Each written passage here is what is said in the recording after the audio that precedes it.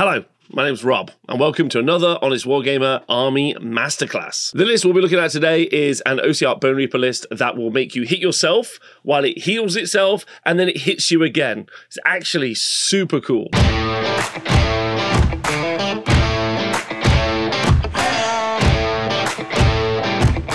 The new Ossiarch Bonereapers book is out, and while the high armor saves and the copious amounts of healing that the book does produce is going to be a real factor in competitive and tournament gaming, there's also ways to build some really fun and engaging lists that may also still be competitive, but definitely are super fun to play with and use. Ossiarch Bonereapers, if you aren't aware narratively, is an army led by the god Nagash.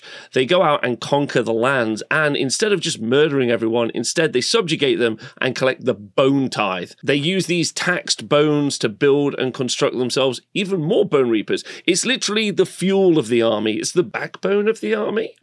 That's worth subscribing for. And so when we're talking about the warriors or the units, just remember that they're constructed of the souls and the bones of their conquered enemies, which is actually really cool. The list that we're going to talk about, or the archetype that we're going to talk about today, has already gone 5-0 at an event. We're still very early into the Ossiarch Bonereapers book release and what the armies are going to look like at competitive play. Knowing that this list has already done very well at an event, especially played by a very competent Ossiarch Bonereaper player, means that we are a little bit more confident talking about this as being an archetype. But we will cover some list variations at the end. I was lucky enough to interview the player who went 5-0 with this army, Michael Rausch. Which means I get to do harvester rolls. So I'm just rolling like buckets of dice, just do a whole lot of nothing for you.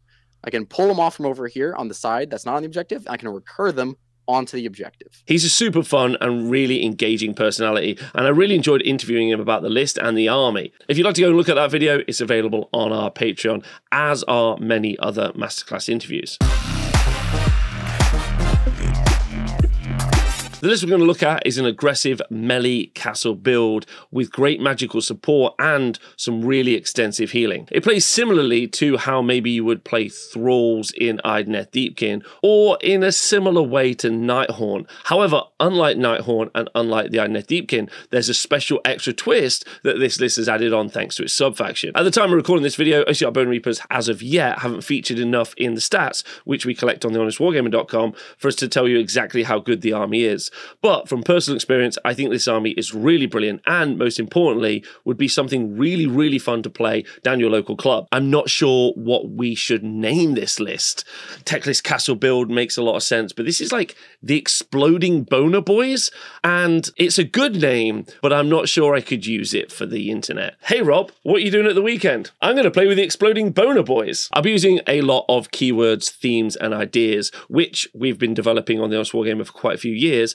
I did a handy video for you to go check out on our YouTube previously, which will hopefully cover a lot of the basics that I'll cover here. But if you're not sure about anything, just ask in the comments and me or someone else will try and answer it. Taking a very quick look at the list, you can see that it's an Ossiarch Bonereapers army from the subfaction Crematorians. The general is a Liege-Kavalos with a command trait Diversionary Tactics. There's a Mortisan Ossifector with the artifact of power, the Gothizzar Cartouche, and the aspect of the champion Tunnel Master. And the named character Arkhan the Black fills out the hero slots. There are 2 units of 20 Mortek Guard armed with Nadirite Blades, and 3 units of 5 Kavalos Deathriders also armed with Nadirite Blades. And lastly, and a key piece we're going to talk about a lot, is the Gothizzar Harvester. This isn't really relevant tactically or for anything really, but the Gothizzar Harvester has like a crotch goblin, or like a face bone crotch thing.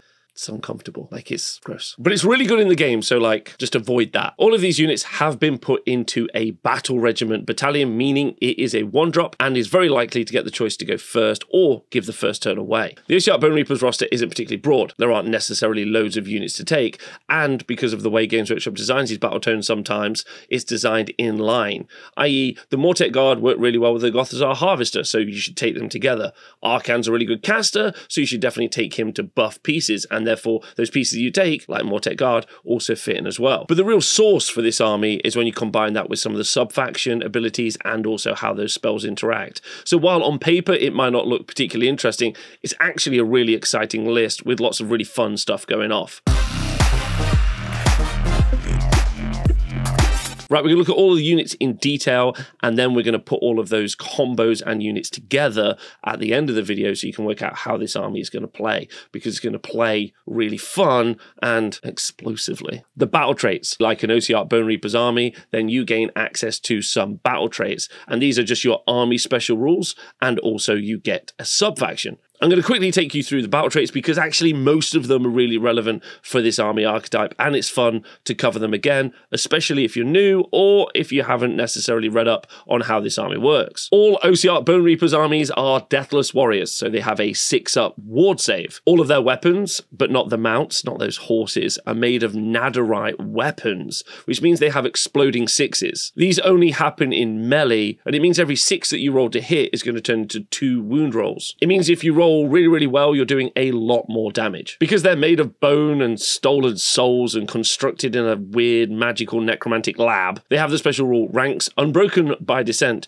meaning that they do not take battle shock tests. This is going to come in really important later, and it also means they don't have to worry about keeping a CP for Inspiring Presence. Inspiring Presence is a generic command ability that you can find in the core rulebook, and it lets you ignore the effects of battle shock on one unit. I'd say it's a solid general tactic that a lot of players have, just keeping one CP to make sure that they can pass a very important battle shock test. However, not only do Ossiarch Bonereapers players get to ignore this, they also get a load of discipline points thanks to the relentless discipline special rule. However, while their hands are full of command points, they've got to ask themselves what they can do with all of this, and this is where the other battle trait for Ossiarch Bonereapers comes in, the ability to do a lot of their unique command abilities. Normally, command abilities are found either on a war scroll or inside of a book, and of course there are the generic ones you can find in the core rules, but Ossiarch Bonereapers are able to do a bunch of unique ones and also issue multiple of the same command ability, which is actually very unique and unlike other armies. I mean, some armies can do it, like Pretenders in Slaanesh and also Ironjaws, but like it's still fairly unique. You can issue Retreat and Charge, you can add +3 inches onto a unit's movement, you can heal D3 wounds or return D3 slain models to a unit, you get +1 to wound in melee if an Ossiarch Bonereapers unit was charged, you can add +1 to the ward saves of a unit using the Deathless Minions battle trait, meaning that one unit can have a 5 ward save, which is just amazing. You can give one unit +1 rend in combat, which is also great, and a unit can fight simultaneously as a hero. If we package up all the allegiance abilities, you can tell that what they're telling us to do is get into a fight as fast as possible,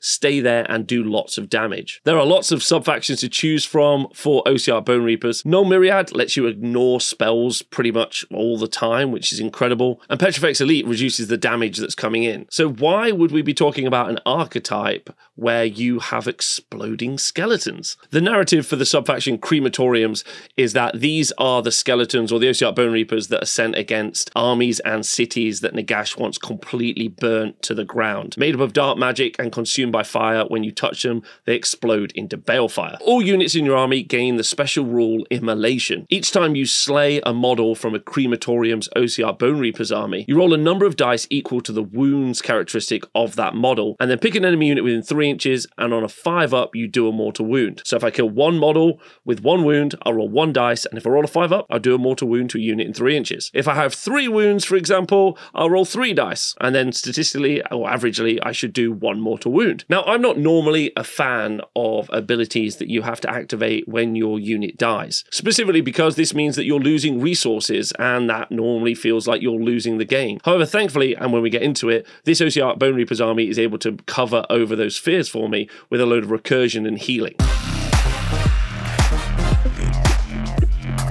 Right, let's look at the units in detail. The first unit we're going to look at is Arkhan the Black. The mummy, not that type of mummy, like a mummy, like Brendan Fraser mummy. The mummy, the ex-Tomb King, although he's going to be mad that that's coming back, who brought Nagash back during the end times. As such, he's one of Nagash's most loyal servants. He's a support caster with an okay melee profile, which, when he does do damage in combat, allows him to heal up to 6 wounds each combat phase. Taking into account his 14 wounds and 3-up armor save, this means that he can heal a lot, which is great, and also survive a lot, which is even better, because he's going to play quite an important piece as a support caster in the army. As a wizard, he casts 3 spells and gets +2 to cast those spells thanks to his Staff of Spirits. Being Nagash's best bud, he has a special rule called the First of the Mortarchs. This allows him to add +6 inches to the range of spells for himself and other death wizards while wholly within 18 inches. And while part of a Ossiarch Bonereapers army, he knows all of the spells from the lore of the Ossiary, or what we would call a lore master. So 3 spells, +2 to cast, +6 inches to the range is pretty decent to start with as a caster. Don't forget, adding +6 inches to the range of spells will include the setup for endless spells and also realm spells. This is just really, really good. Mystic Shield at 18 inches is really good, and I think a lot of the spells that were written for the Ossiarch Bonereapers didn't take into account the fact that Arkhan would be adding +6 inches to that range. His Waterfall spell has been famous throughout Age of Sigmar, and it's called Curse of Years. It has the potential to spike a bunch of mortal wounds, but is fairly unreliable, so it's probably not something you're going to choose to cast. Because Arkhan has access to all of the spells from the lore of Ossiary, it's worth talking about them, as they're going to come up a couple of times as we talk through the list. Drain Vitality is a spell that you can cast on an enemy unit that's going to reduce their save by 1 and also make them -1 to hit. Empower Nadirite Weapons takes the Nadirite weapons that you use in melee to have exploding 6s and makes it happen on 5s. Reinforced Constructs lets you have a 4-up ward save against mortal wounds. And Soul Release makes it so that you can't deep strike within 12 inches of this caster. While the ward save against mortal wounds and stopping deep strikes is going to come in important in some matchups, the spells you're most likely going to be casting are going to be Mystic Shield, Drain Vitality, and Empower Nadirite Weapons. This is because it plays into how your army wants to play. +1 save on a unit is phenomenal, especially to make them more survivable. Drain Vitality means you're going to kill more of the enemy, which is also great. And Empower Nadirite Weapons does the same, making your killy units more killy. The last ability we're going to talk about for Arkhan is the Mortarch of the Sacrament ability. This just has a lot of words, but what it basically means is you can pick 3 different units in your hero phase, and you can either heal 3 wounds or return up to 3 wounds worth of models. In reality, this means 3 Mortek Guard or 1 Kavalos Deathrider, but it also means you can heal heroes 3 as well, so it's quite good. Healing 9 wounds across your army each hero phase is honestly really cool. There are ways also to bring back Stalkers and Immortus Guard, but that's a different type of archetype, which definitely is worth covering because the Immortus Guard list is very good. So Arkhan can heal himself, heal the rest of the army, provides incredible support spells to most of your army, great spell range, and also great anti-magic. It's just an absolute bargain piece and is really useful in this army. I feel like choosing the right spells and also using Arkhan in the right way is going to be the crutch of making some of this army work well. Understanding the matchups and knowing when to try and stop deep strikes and when to put ward saves on units is going to come in pretty clutch. But it also doesn't feel over the top and just feels like a really well-written war scroll and definitely worth taking. The Mortisan Ossifector, I've definitely nailed the name, is a support hero that greatly increases the melee output of the army. A 1-cast wizard that will buff the Gothizzar Harvester in the list. It does this in one of 3 different ways. You can either improve the rend of a Gothizzar Harvester's melee attacks, make it ignore the first wound or mortal wound that it takes in each phase, or give it exploding attacks. Of the 3, ignoring the first wound it takes in each phase seems like the one that you're going to use the most.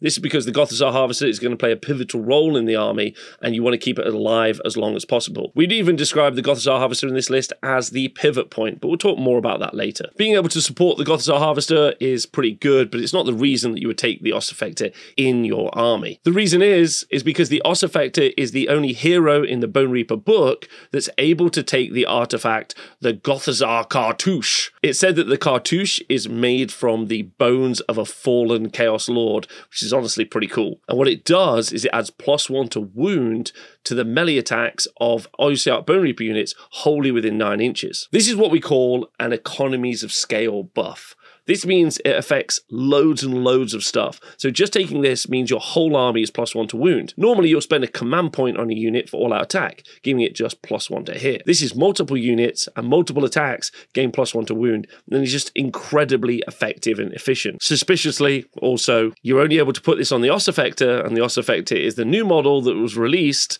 with this book. I mean, it's not suspicious. It's just they wanted you to buy this model. Why can only this guy take the Cartouche? Does no one else like Cartouches? Are you telling me a Liege-Kavalos is like, no Cartouches for me, thank you? I'm not a Cartouche guy. However, staying wholly within 9 inches of your melee front line can be quite difficult, especially when this model only moves 5 inches. And so, we've taken the unique aspect of the Champion Tunnel Master. That's a unique enhancement that you're able to take during this GHB leading up to the summer of 2023. It effectively allows you to deep strike the model, which is pretty cool, means it can keep up with your melee front line. The Ossifector is going to be right in the middle of the fight, casting a spell, and also making it so that everyone has got +1 to wound, which is honestly really, really big. The general in the army is a Liege-Kavalos, which is a frontline commander on a horse, basically. That's what the narrative is for them. A mobile frontline character with a good armor save of 3+ and 7 wounds, and an okay melee profile, which means making it the general means that you probably be able to achieve the battle tactic to kill something with your general. As we talked about, Ossiarch Bonereapers already gain a lot of command points, and thanks to the Will of the Legions ability, this Liege-Kavalos can issue 1 command to a friendly Ossiarch Bonereapers unit once per turn for free as well. Endless Duty is a unique command ability that the Liege-Kavalos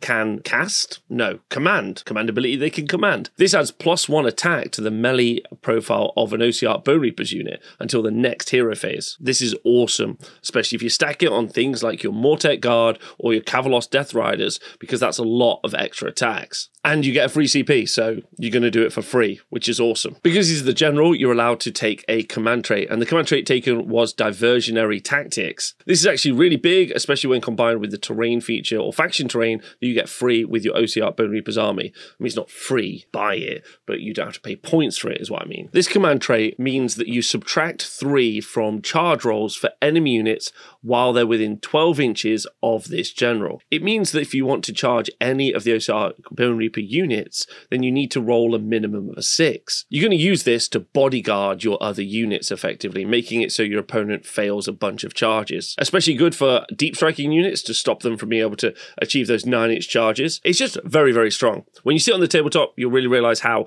effective it is, but it's awesome. Not if you're playing against it, but definitely good for the Ossiarch Bonereaper player. So quick wrap up, +1 attack, free CP, and you have to add +3 inches to your charges while you're within 12 inches of this general. There are 2 units of 20 Mortek Guard in this army, and these are your frontline battle line units. To quote my friends over at Total War, these are your hold the line units, but they're also pretty fighty. They come in units of 10 and they're 1 wound each with a 4+ armor save. The standard bearer in the unit allows you to add +1 to run and charge rolls, and they have a command ability baked into their war scroll, which can only be issued by their unit champion, the Mortek Hekatos. This allows you to ignore the positives or negative modifiers to the unit save roll, meaning you'll always just have the 4+ armor save. So a 4+ base save with a 6+ ward save is pretty good. However, what's quite nice about this is it lets you choose. If you're coming up against a unit that's got a lot of attacks with no rend, then you're going to want to put a Mystic Shield down and then do all-out defense. That means you'll have a 3+ armor save ignoring rend 1. However, this is resource heavy, and you may just want to have that flat 4+ armor save against things like rend 2, because the math just works out the same. But don't forget the Ossiarch Bonereaper's special ability to add +1 to your ward rolls, so you could have a 5+ ward save. The survivability of the unit is something we're going to talk about loads when we talk about the Gothizzar Harvester in a minute, but the quick roundup for this unit is that they're slow, but you can add to that movement. They're very survivable, and they can do a lot of damage. Gothizzar Harvester is just that. It's a harvest machine, but it harvests bones and dead bodies to reknit and reconstruct the warriors on the battlefield. This plays out in the rules, and the Harvester is a support piece that generates a lot of healing and also is a pretty good frontline fighter. It moves 6 inches, which is fine because it's going to be keeping up with the slower infantry that moves 4 inches. It's got 10 wounds with a 4+ save, and this is probably its biggest weakness. It's a pretty important linchpin in this army, as we're going to get to in a minute, and it's pretty killable. Sure, you can give it a 5+ ward save, sure, you can give it a Mystic Shield, and this is probably going to be the target for your Mystic Shield in the army. But 10 wounds isn't a lot to play with, and it can die, and that is going to be very sad times. It's pretty good in close combat, which is important, because every time it kills something, it's going to be able to heal some models around it, which is the thing we should talk about now. It has the ability Bone Harvest. Each time a model is slain within 6 inches of a Gothizzar Harvester, you can roll a 4+, and you can pick a Ossiarch Bonereapers unit within 6 inches, and you can heal or return a number of models equal to the size of the model that you killed. If a model with a wound characteristic of 4 or less was slain within 6 inches, you would return 1 model or heal 1 model within 6 inches of the Harvester. If the model that dies has 5 or more wounds, you could heal up to 3 wounds, or you could return a model with up to 3 wounds, or 3 individual 1 wound models. You always have to do healing first, so if a unit unit's got a couple of wounds on it, you've got to do that first before you can return any slain models. But in the case of things like Mortek Guard, they're only 1 wound, so you're always returning slain models. This is actually crazy. The math on this is really fun. Due to the way this activates, this increases the survivability of units insanely. But we do have to understand how damage is applied and at what steps this is going to work for us to really get the effectiveness out of it. Now, I know this is going to get a little bit techie, but I promise you the payoff is super worth it because you're going to do some crazy stuff. And don't forget, exploding skeletons. Let's look at how damage is applied. In Age of Sigmar, you roll to hit, and then you roll to wound. And then you make a save roll, depending on whether or not your opponent has rend or not. If the damage is only damage 1, you'll make 1 ward save. If the damage is damage 3, you'd make 3 ward saves. After the ward saves, that's how much damage you apply to the unit.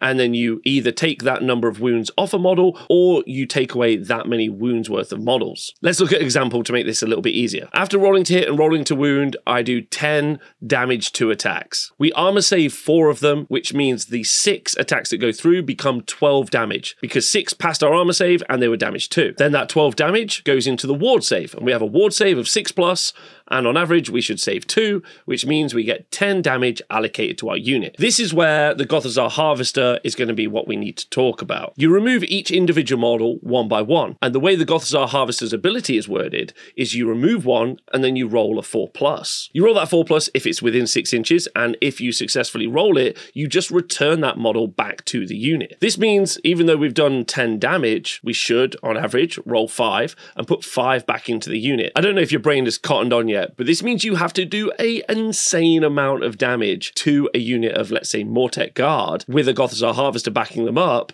to actually wipe out the unit. In fact, we did some quick dirty math. It takes 96 damage 1 wounds to kill a unit of 20 Mortek Guard near a Gothizzar Harvester, or 120 if they have used the 5-up ward command ability. This is where I'm just getting the microphone because this is the important part. That's survivable. It's exciting. It's fun. But these aren't regular skeletons. These are the big wumba. These are the exploding skeletons. The big bads. The booms. This is where it gets super spicy. We need to add a step into this because, don't forget, we're playing Crematorians and our job is to explode. Going back to our earlier example, every time we remove a model, before we remove it, we would roll a 5+ to do a mortal wound to a unit within 3 inches. Then we would roll a 4+ to see if we return that model. This means from our example, when 10 was slain, this means we roll 10 dice and we do 2 to 3 mortal wounds. So we lose 5, but you take 3 mortal wounds. If we were fighting a unit with only 1 wound each time we applied that mortal wound, we may kill a unit, which would activate our Gothizzar Harvester's ability, meaning that we could heal even more of our Mortek Guard. But what's crazy about this also is that we assume